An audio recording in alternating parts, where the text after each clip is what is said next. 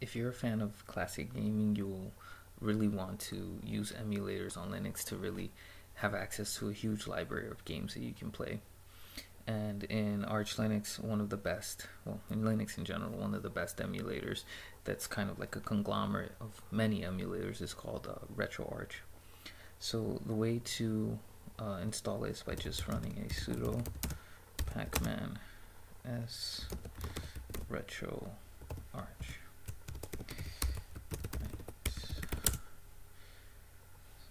Seems I misspelled that. Okay. So once it installs, which I'm gonna exit out because I have it already. Let's go over here. We can run it. And when you run, it gives you all these errors and it looks kind of bad, right? But we'll fix that right now. And the method that I'll show to install this is I don't know if you could say not the recommended way, but it's the simplest way for me. But the issue is that it'll only work for one user. It won't be like a global thing, but it's easy to do it the other method, but this is just the method that I like. So let's go back here to our terminals and let's clear this out. So we have to edit the configuration file in the retroarch directory. So let's do a nano.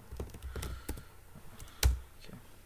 So we just have to edit 5 lines, and let's do that. Wait, we don't need to search this one actually, because it's right down here. So rather than putting it at the global level, we're going to put it at the local level, just for our specific user. And do that like this. Alright, so that's the first line. The next line is for the cores, so that when we update we can see the cores. Okay, so let's set that to true. Alright, now the next line is for the directory where the cores actually will live.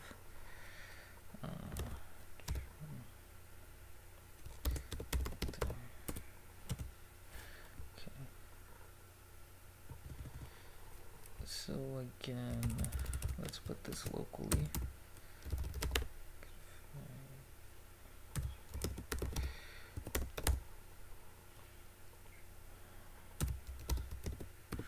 Okay. And the next line will be for the information about the downloaded cores.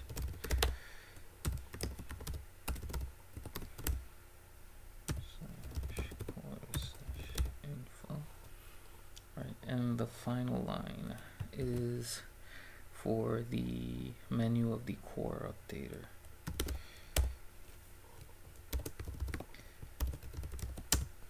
Okay, so we set this to true also.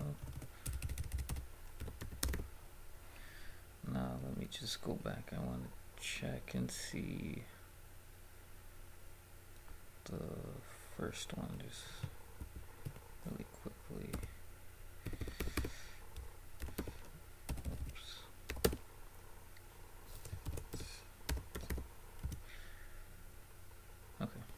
That should be good. So just Control X to save. Now let's go to retroarch. Now I think if we save it, it's going to it'll mess with our configuration. I think it'll reset it. So let us do this right now.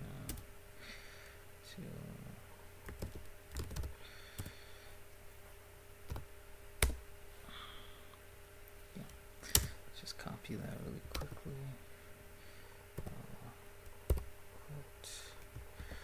Go back here. Then move this back like this.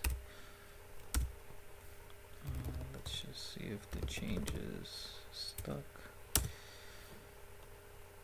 Yeah, it looks like they're still there. Let's check one more.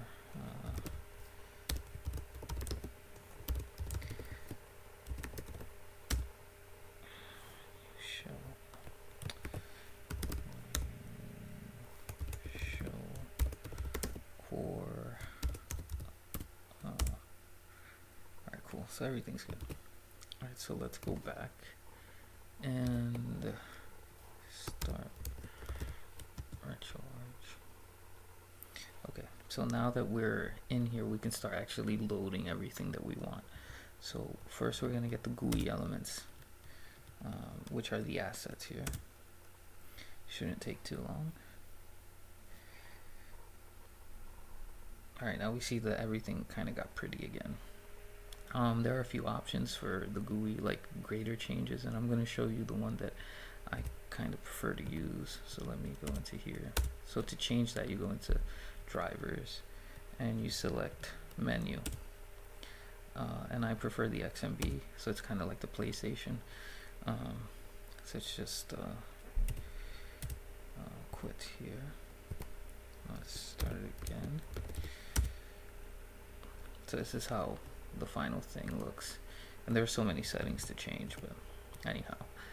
So now if we want to download like cores, which are the actual emulator cores that run the games, so you can think of it as being like the block that, you know, that plays a specific set of games like DS, you know, SNES, NES, whatever. So they're all here, Dolphin. So if you want to download one, let's see, I mean, this laptop isn't particularly so strong, so let's just do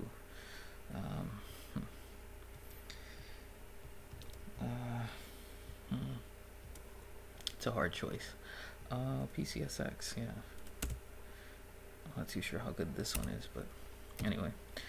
So we can even load the core. So you see, this is our core here. So it's ready to load a game basically in this state.